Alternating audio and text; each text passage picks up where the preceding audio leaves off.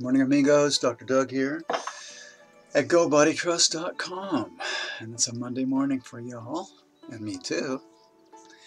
Found an article here on Science Daily. Older adults with obesity have fewer years of healthy life. So this is a Singaporean study on people who live in Singapore. Aging populations are increasing all over the world, and it seems that as people get older, they get fatter. And a lot of them are obese, which means a body mass index number of 30 or above. Don't ask me how they arrive at that number. It's too complicated. Well, it's actually not complicated, but it's not relevant to our discussion this morning. Extra body fat will age your cells. So they're finding out that people who are obese may live as long as people who are lean, but they're not healthy. Much of their life is spent unhealthy, in pain, on drugs, fighting this and that, and health gradually deteriorating so that they cannot even take care of themselves after a while. So the older they get, in their 70s and 80s, they can't even take care of themselves. That's obese. I read another book called Healthy Aging by Andrew Weil, and he coined a phrase in there called delayed compressed morbidity. Delayed compressed morbidity.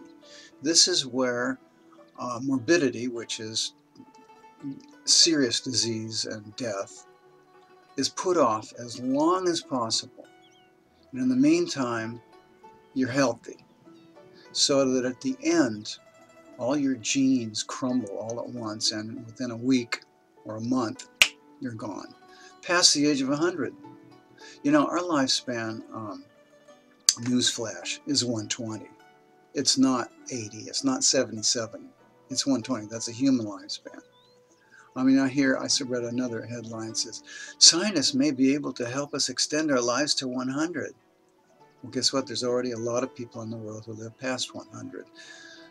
Not much past 120, but that is our maximum lifespan. So we want delayed compressed morbidity,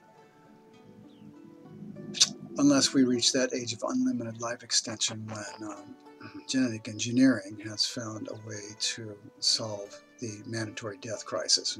That's another story. Live healthy, and that means stop these habits. And these authors of this study want us to stop eating so much and get lean, but they're not connecting it to mind, of course. They don't realize that the hurrying and worrying, that excess yang is pushed down by the excess yin of food, and that's why people are eating and overeating. It's to stay calm. It's to work against the excess yang, and it keeps rising. We need to work on that excess yang and bring it down to a healthy level. We need to stop worrying and stop hurrying. And it is possible. I guarantee you. I am living proof. Of course, I never was much of a hurrier, but I was a champion worrier. And I'll tell you, whatever works for you, if it's religion or philosophy, my philosophy is Taoism. So that's about being in the moment and being in the here and now, not being in the future, which doesn't even exist. All these good things.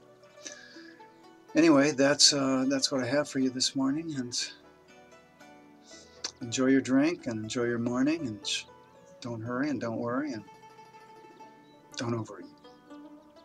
Hasta mañana, amigos.